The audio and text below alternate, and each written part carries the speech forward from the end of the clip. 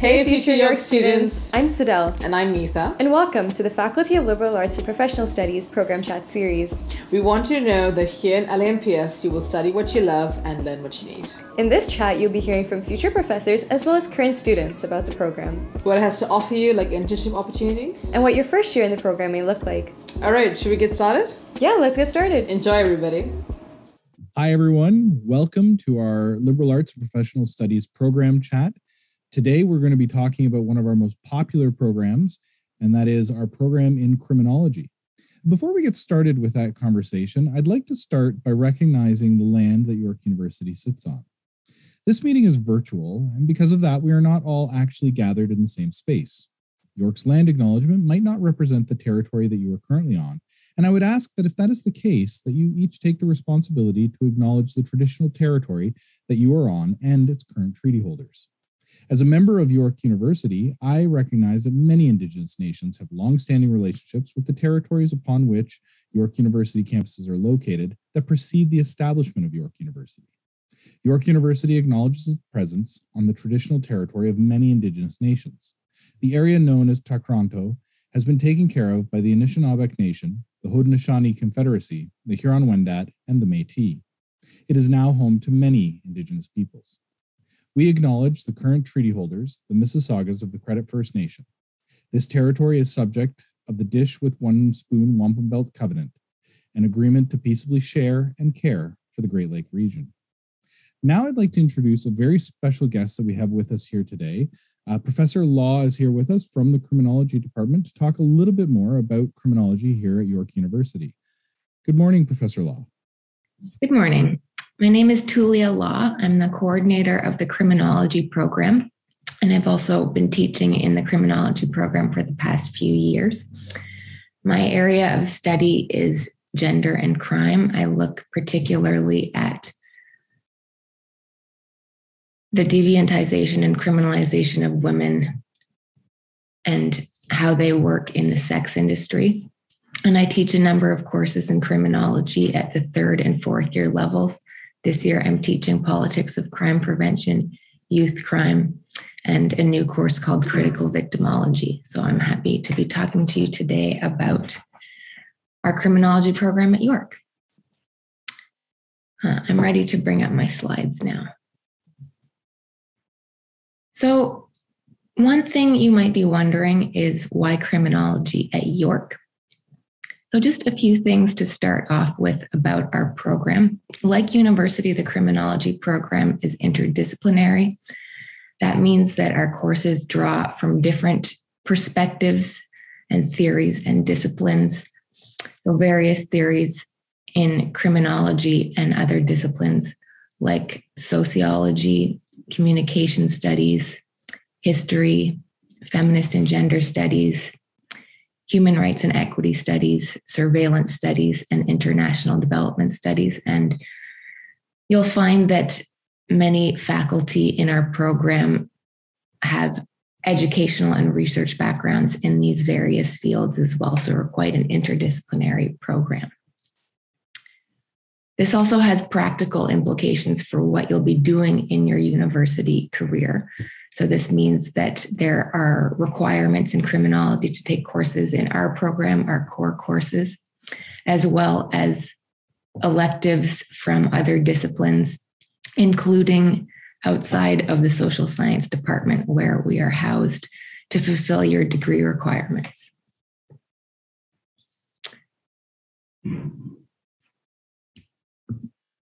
Something else you might also be thinking is, what is criminology, right? This is, of course, an important question to be wondering about. So some of the key questions that we grapple with in criminology are things like why people commit crime, right? What are the personal and social reasons why they might get involved in a criminalized activity, as well as what are current patterns of crime, right? What kinds of things are happening right now? Are these the same kinds of things that we might assume by reading in the news? Or is there something else really going on when we look at what people are actually doing? We also look at what the criminal justice system does, right? How we treat people who've committed crimes in Canada and how it's going, if it's working, right? So that brings us to questions like, are mandatory minimum sentences an effective response to crime? Getting into the particular research interests of our faculty, but also some important other contemporary issues. We also look at the overlap of technology and crime. So looking, for example, at how technology such as the internet influences crime. We also look at crimes that people might not necessarily think of as crime, right? We might think of crime generally as something happening on the street, as someone dangerous over there who might be looking to do something violent to us. We don't necessarily think, again, especially in the news, if we're reading the news, about white collar crime, right? About corporate crime. So this is something we pay attention to and look into in the courses as well in the program. What are the costs and consequences of corporate and white collar crime?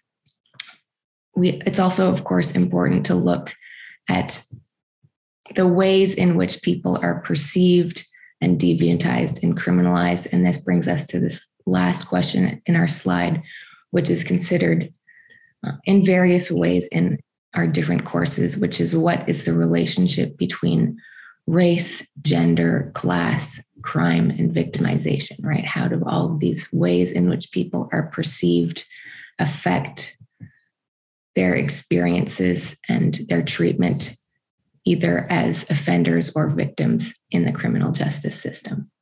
So these are some of the questions that we grapple with in criminology, again, from an interdisciplinary as well as a critical perspective.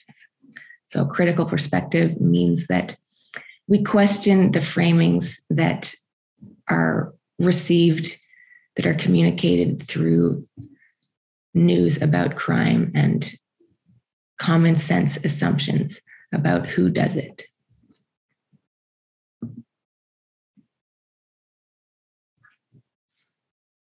So many of these questions are attended to in our courses, right? So looking at our courses at a glance, we have courses touching on white collar crime and crimes against the environment, on youth crime and crime prevention, on surveillance, on the criminalization of immigration and borders, sometimes called crimigration. We also have courses looking into the representation of crime in popular culture. And of course, we look into various aspects of the criminal justice system in various courses. And really, we could say this is a continuing theme throughout the degree, right? We really try to get students an understanding of the implications of the laws, and particularly criminal laws in Canada, why this is important to both people involved in the criminal justice system and why it should be important to you and me. We have a diverse range of faculty in our program. Some people are involved in community-based or inclusive research. Some people look at, for example, surveillance technology and practices, or the regulation of the internet, international policing, crime, and international development in war-torn countries. So we have quite a range of faculty who draw on their research to inject fresh research and ideas into courses in interesting ways. And so in the first couple of years, the courses there's fewer courses, they're compulsory. As you get into third and fourth year, you can choose more specifically to learn from faculty about their specific issues as courses get more specialized and smaller.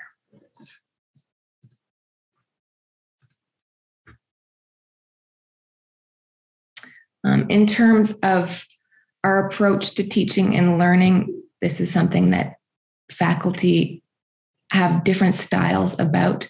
So there's various ways in which faculty approach their courses. Blended courses is something that we might be doing in a couple more courses in the coming years, given what we've learned in the pandemic about blended approaches and virtual teaching. But we're also excited to be coming back to teaching in person in terms of what the classroom looks like. Faculty will do different things, including small and large group discussions, various kinds of activities to flesh out and really get into concepts, small research activities in classes. There's also different kinds of assignments you might be doing in various classes, including various kinds of research projects on topics related to the class and things that you choose as well, right? So part of our goal in the program is to really equip you not only to think critically, but to know how to research things, right? To be critical of how research is done, and also to know how to undertake it yourself in terms of, what is scholarly literature? How do you get it through the library? What kinds of things should you be drawing on and doing to make a good paper? Criminology is also housed in the Department of Social Science. So we're a program that is housed in a larger department that has a lot of other programs going on. So something that some of our students do is they choose to do a double major or a major minor program. And sometimes they combine this with other programs in the department, right? So someone might, for example, do a major in criminology and a minor in interdisciplinary social science or urban studies or African studies or law and society.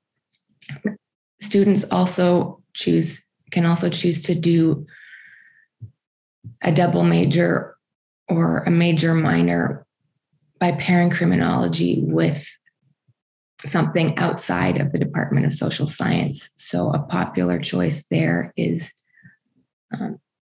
psychology. Sometimes people also do sociology or human rights and equity studies. So there's various combinations that you can make should you want to do a second major in a double major context or a minor in a major minor context.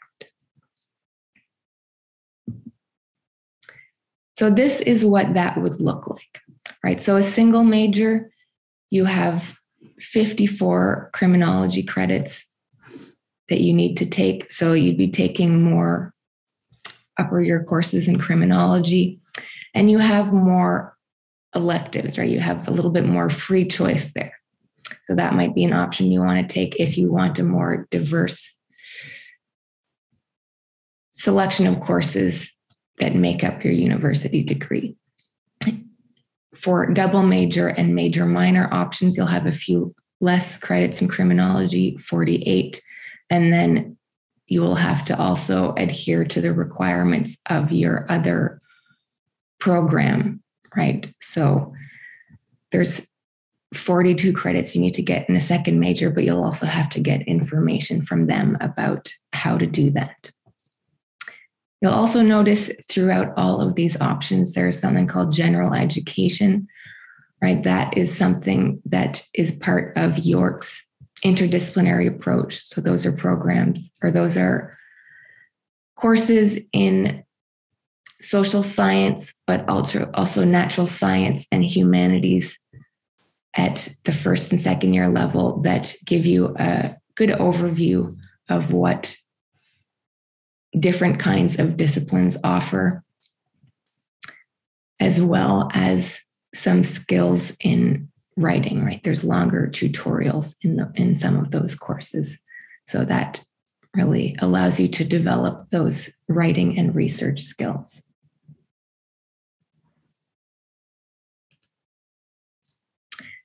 In terms of getting into criminology, you can see our requirements here. So you'll need some particular credits from grade 12, including grade 12U English.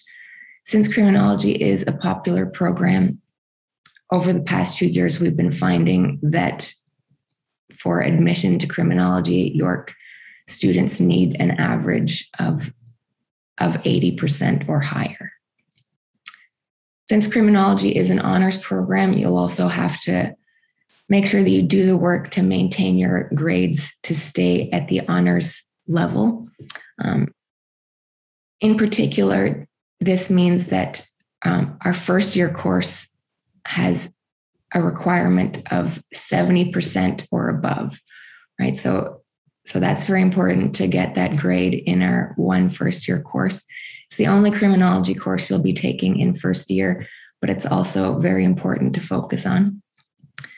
So should you not get that 70% in Introduction to Criminology, you can get another chance to take it. If you get a C+, right, so just below 70, you will automatically be allowed to retake it. If you get lower than a C+, then you'll have to talk to me, the criminology program coordinator, about how you plan on improving that grade.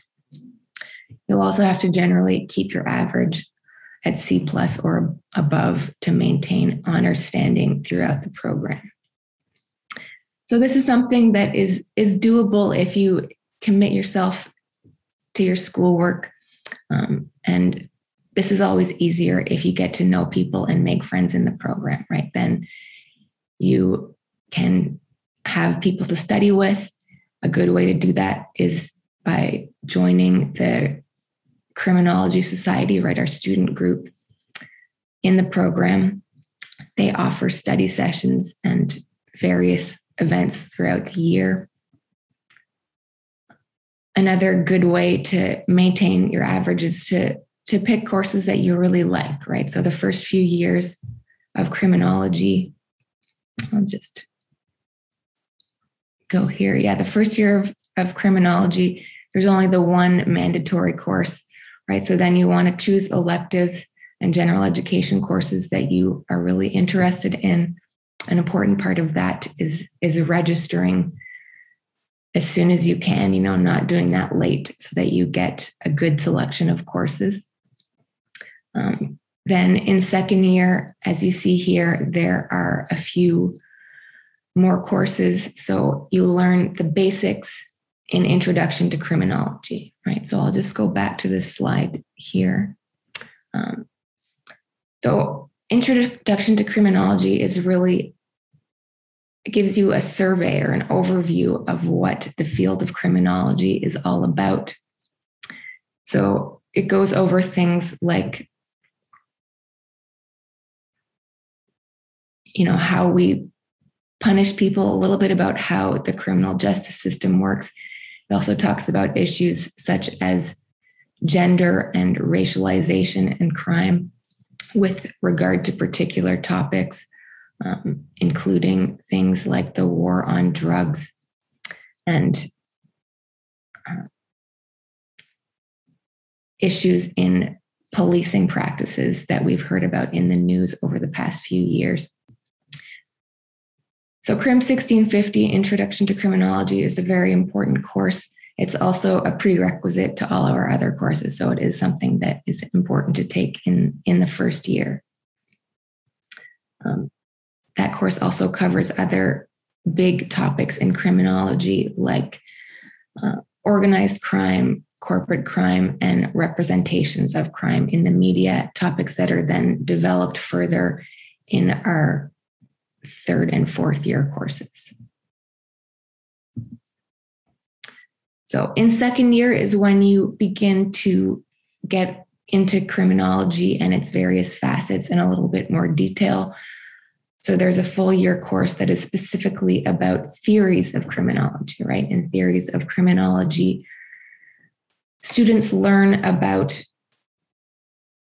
what criminology is, what people have theorized in terms of why people commit crime. This is something we call etiology in criminology. as well as in more recent theories, how social factors contribute to the reasons people commit crime. So theories of criminology runs the whole gamut from the beginning of criminology to the present.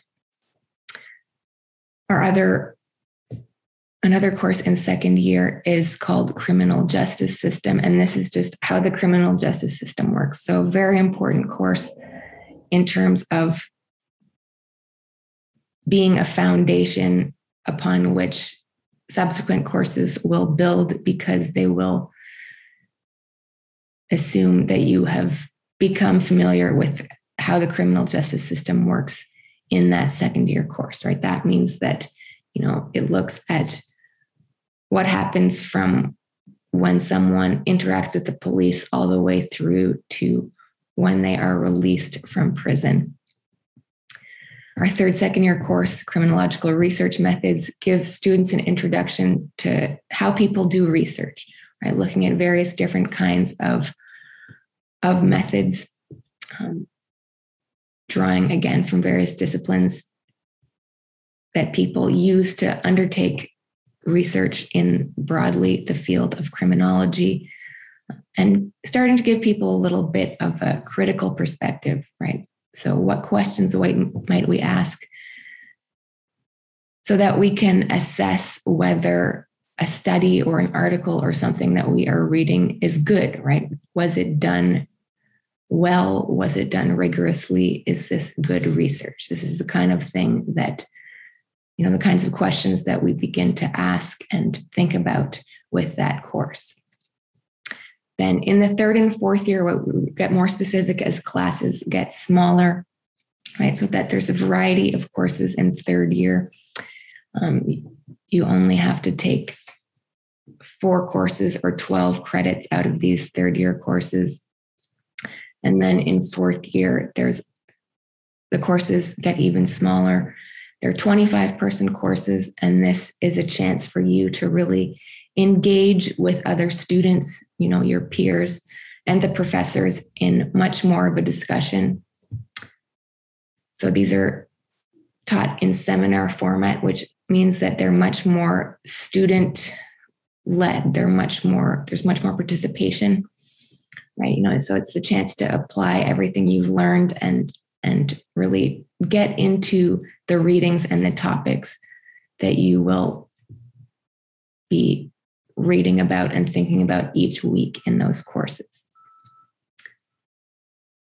Fourth year is also the time where students are allowed much more leeway in terms of the projects that they're doing right now, that you've learned in fourth year, by fourth year, how to write an essay and do a research project. The research projects you do for fourth year are much more likely to be something that you are thinking about and planning yourself and taking your own direction within the topic area of that course.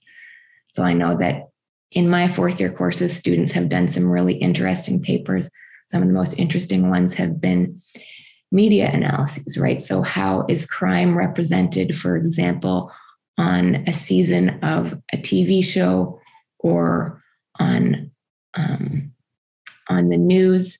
One student did a really interesting paper about how men's rights activists talk on Reddit, right? And what was going on there in terms of what they were saying about gender, how they were performing gender and reproducing stereotypes. So very interesting stuff going on there that you can be doing in fourth year. Like I was saying earlier, something that is a very important resource for students in our criminology program is the Criminology Society at York, the CSY. This is our student group that is quite active and has a number of events every year. And they've actually even managed to maintain being active during the pandemic. But of course, we're all looking forward to being more in person next year. So typically, the Criminology Society at York has a number of academic events, including study sessions and study groups They also host writing workshops. Usually they also have a number of professional development related events, right? So events you might want to go to if you want to volunteer or learn about what jobs are available out there. Sometimes this involves a policing event where they get people from the police service to come and talk about their jobs. They also have had events with lawyers. And indeed, criminology graduates often go on to become involved in various capacities in law enforcement and the criminal justice system, right? People go on to sometimes to law school or to graduate school as well, or to social work kinds of jobs. So these are the kinds of jobs and professionals that you will learn about and meet if you go to these professional development and networking events that are put on by the CSY. They've also had field trips. So this is something that you can join their group. I believe they have a Facebook group to learn more about once you decide to come to York. Another exciting thing that we have going on at York for students, and especially for students who are interested in developing their writing skills towards perhaps going to grad school, is the York University Criminological Review. So there's been a new edition that's been put out this year. What this is a scholarly journal, right? It's a scholarly journal featuring papers, research papers by undergraduate students in the program. So it's like the journals that we publish in as professors, but it's for undergraduate students. There's a really good review process that goes on with that journal that is very much like the professional peer review process that we as scholars and professors participate in to get our work published. So it's really something that I recommend if people want to have that experience of what it's like to submit to a journal, then I highly recommend that you submit your research papers to the York University Criminological Review.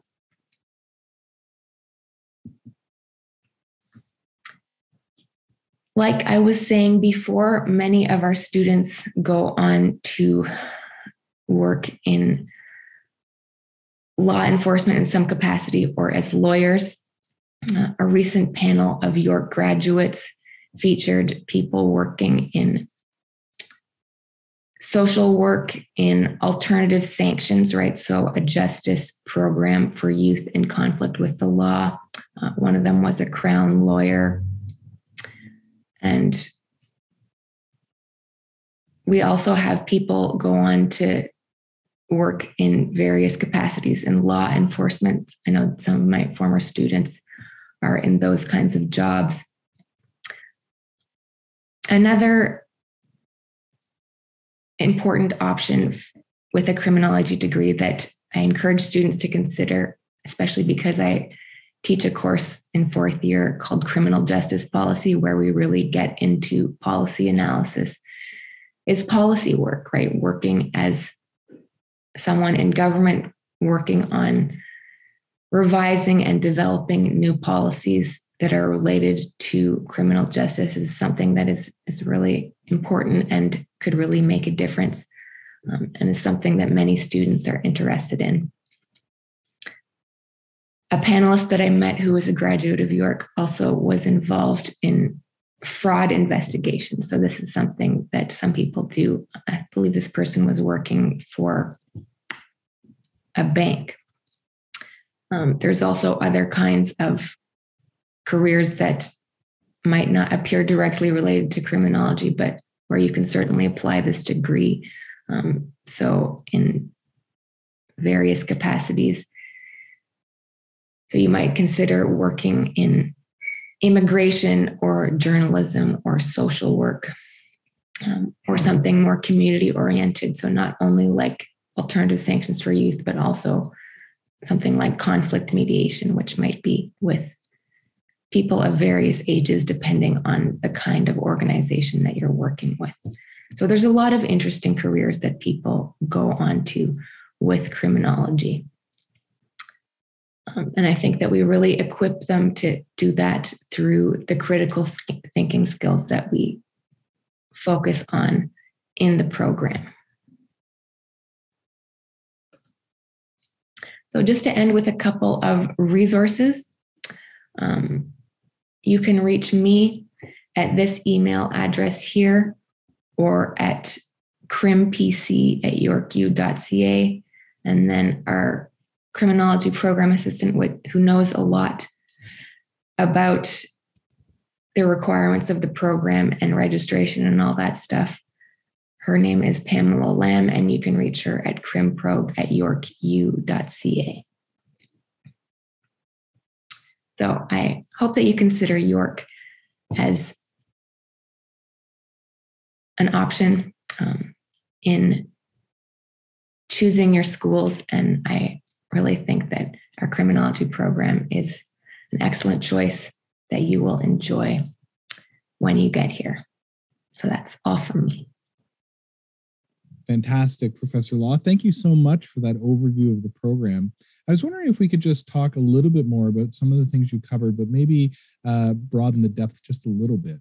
I was really interesting hearing about some of your interests, and I was wondering if we could talk a little bit about some of the areas that faculty members look at, and some of the faculty members that our students could be working with when they come to the criminology program. Sure. So just thinking about people who have recently published research that is featured on our website.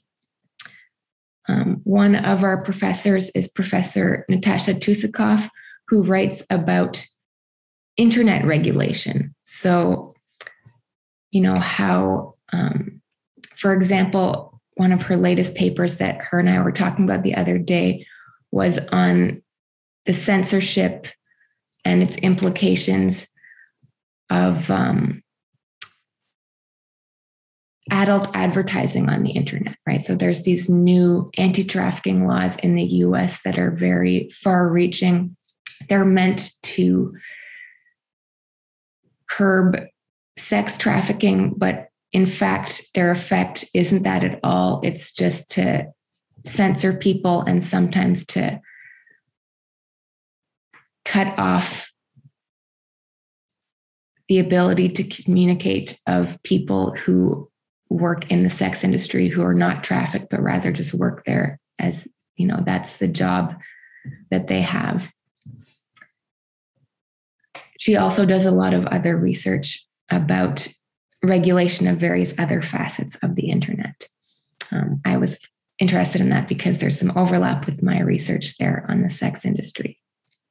One of our newer professors, Jessica Bramo, researches about youth in conflict with the law, and she does a lot of community-oriented work with that. So because she's relatively new, she's someone that I encourage students to get to know, and in fact, they will be getting to know her because she's teaching one of our second-year courses that all the students has to take, which is criminal justice system. Another one of our professors, Ozgun Topak, researches surveillance in authoritarian regimes. So a lot of his work is in and around Turkey and the Middle East. He does interview-based research about how people experience these regimes and surveillance, and some theoretical work around surveillance as well. It's really fabulous to hear about the interdisciplinarity of this program. And it's one of the things we do really well here in the faculty. And I was really pleased to see the encouragement for students to pick up double majors and major minors, because I think that's a really powerful way to bring other ideas into your study of criminology. But when we look at the study of criminology generally, I think a lot of students get confused about what the program of criminology is here at York University. And I was wondering if you could talk about how our program compares to other programs around the province or even on the national scene in terms of how we approach criminology, and how that might differ from something like forensics or criminalistic. I would say, so I think the first thing to note in that is what criminology is not, right? So criminology is not forensic science. We are a social science, right? So like the department that we are in, we are a social science. We are not a physical science or a natural science, right? So this means that you will not be in a lab testing stuff like you see on CSI or all of those other crime shows on TV. Instead, we talk about the social conditions that engender crime and the social context that crime unfolds in, right? This is why we use words like criminalization and deviantization, right? So about how social perceptions affect what people do and what happens to them after they commit a criminalized activity. So if we're talking at all about CSI in the program, in the courses, we're going to be talking about how it represents crime. So that's something, and we actually do talk about that quite a bit in criminology, is what are popular representations of crime? You know, what is entertainment media and news media about crime? What is that saying, right? What is that saying about our values and understandings as a society, and how that shapes our responses to crime and what we think we should do in regard to crime and offenders? So yes, there are no test tubes or lab coats involved in criminology. And when we look at this program in terms of a social science-based criminology program, and we look at other programs that might offer similar criminology programs, is there something about our program here at York that sets it apart? I would say that the interdisciplinary aspect of criminology at York is something that sets it apart.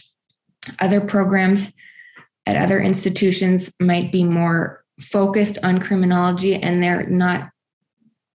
they won't be housed in an interdisciplinary context in the same way.